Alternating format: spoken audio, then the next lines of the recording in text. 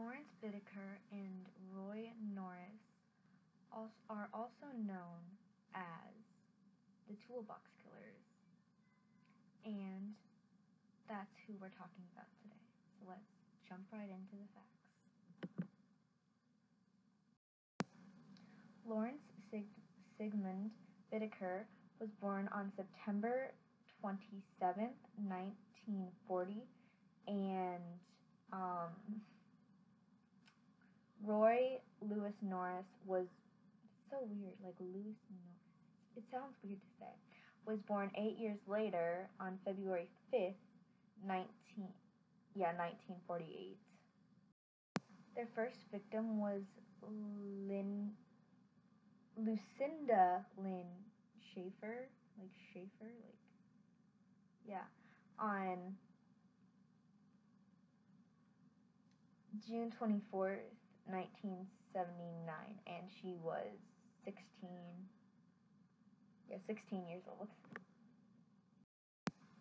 On this day, Norris and Bittaker were going to I need to put my hair up. We're going to the beach, drinking, smoking weed, and flirting with girls. At approximately 7:46 p.m., the pair were driving down the streets, and they were driving down the street, obviously, and Norris then said to Bittaker, "There's a cute little blonde." Yeah, that was a quote, so I had to make sure, I said it right. "There's a cute little blonde," is what he said to Bittaker.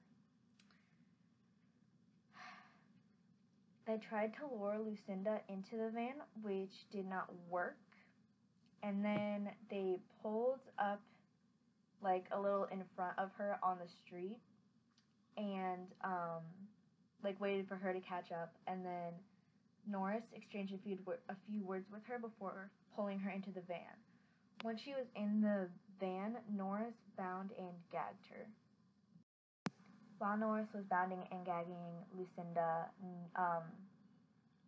Norris was the one bounding and gagging Lucinda, and then while Norris was doing that, Bittaker was blasting the radio, because she was probably screaming while this happened, obviously.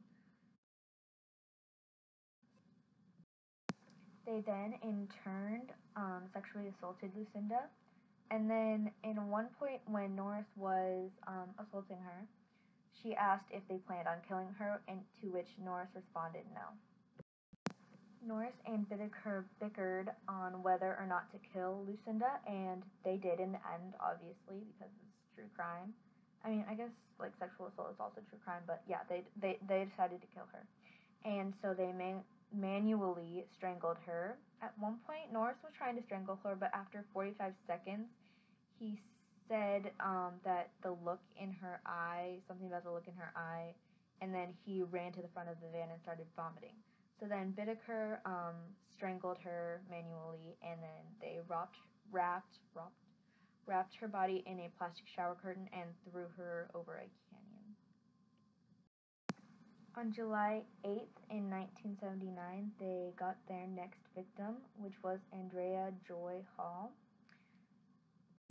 and she was 18 years old. Andrea was hitchhiking. She first got a ride from another vehicle, in which Norris and Bittaker followed that vehicle, and then when she got off that vehicle, they picked her up, they got her in the van, they bound and gagged her, and then she was assaulted 3 times, and then I think this was Bittaker who did this. He got an ice pick and stabbed through her ear into her brain on one side, and then did it again on the other side, and then strangled her, and then she was thrown off a cliff. Then on September 3rd, they noticed 2 girls that were Jackie Doris Gilliam, who was 15 years old, and Jacqueline Leah Lamp, who was 13. They were also hitchhiking, and they got lured into the van, bound and gagged, and then they were kept for 2 days, in which they got assaulted multiple times throughout those 2 days and then were killed similarly to Andrea. Their last victim was 16-year-old Shirley Lynette Ledford on October 31st. To put it in short and to spare you the disturbing and extraneous details, she was assaulted multiple times, beaten multiple times, and then killed very slowly and painfully, and just not good. So yeah, I just don't want to put a lot of details in this one because it was very bad and okay, anyways, I hope you have a great Sunday. Nope, wait. I'm recording this on Sunday, but it's going to come out on Tuesday. So I hope you have a great Tuesday, and I will see you next